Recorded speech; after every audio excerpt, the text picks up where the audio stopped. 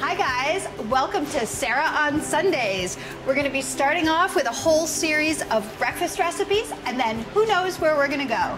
Today I'm making a great recipe for breakfast. It's an oatmeal pancakes. I've combined 2 cups of all-purpose flour with 1 cup of oats. I'm going to add a 1/4 cup of light brown sugar, a tablespoon of baking powder, a 1/2 teaspoon of cinnamon and oats, such a nice combination. Great warm flavors to go together. A teaspoon of coarse salt. And then this just gets ground up together. What you're really trying to do is mix all of the dry ingredients as well as break up some of those oats kind of into like a little bit of a flour. The end result should be like the texture of coarse meal. Not too fine. I think that's good. All right, next. I have 2 cups of whole milk here, and to that add 2 large eggs. I mean, do you guys usually use a box mix for pancakes? I kind of want to know because I feel like pancakes are pretty easy to make, so why not make your own? But if you use the box, tell me why. Why, guys? Why? Whisk, whisk, whisk. You can whisk your eggs before you add them to avoid maybe splashing yourself with milk, but I like to live life on the edge. I think you guys know that about me. A 1/4 cup of vegetable oil. You could use melted butter too. That's a really nice flavor. Now you can add your dry ingredients to your wet ingredients. I'm beginning to feel like maybe my bowl is too small. Be very careful. And then to that add 1 cup of rolled oats. So you're gonna get some great texture from the unpulsed rolled oats here. And like all pancake batters, it's okay if there are a few lumps, and particularly in this one, it's going to be very lumpy because of the oats.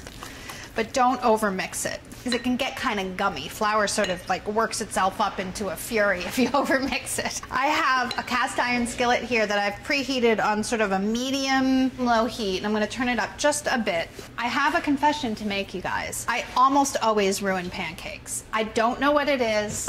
Every time I cook them, I either burn them or they're cooked unevenly. And then I was in the kitchen and I was talking to one of my colleagues, and she was looking at me making pancakes, and she said, well, I think that you're just using too much fat in the pan. So today I'm going to try with a lot less fat and see if that works. If you have an electric frying pan or an electric skillet, it's so great, and you cook your pancakes at 350 degrees. That actually is the perfect way to cook pancakes. I'm using an ice cream scoop today, which makes scooping my pancake batter into my pan really easy. I think it's the neatest way yet that I've found, and this is about a 1/4 cup of batter. Then you just want to cook them until they start bubbling around the edges and they get a little bit dry, and even a couple bubbles in the center, and that's when you know they're ready to turn over. We'll just wait. Oh my God! I see some bubbles, even in the center. Let's see what happens. They're gorgeous. These are actually so beautiful. You flip them over, you cook them until they're set. I usually just touch the top to make sure that it's not squishy feeling, and then I take them out. Keep them in a 200-degree oven, and you just keep making your pancakes until they're all ready.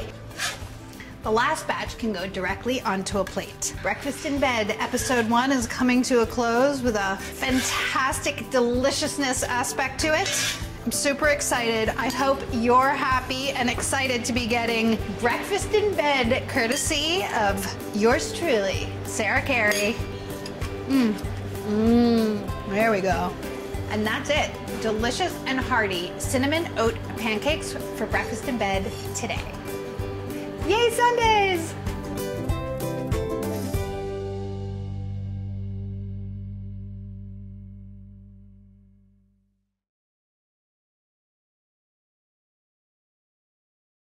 Hi guys, thanks for watching this video.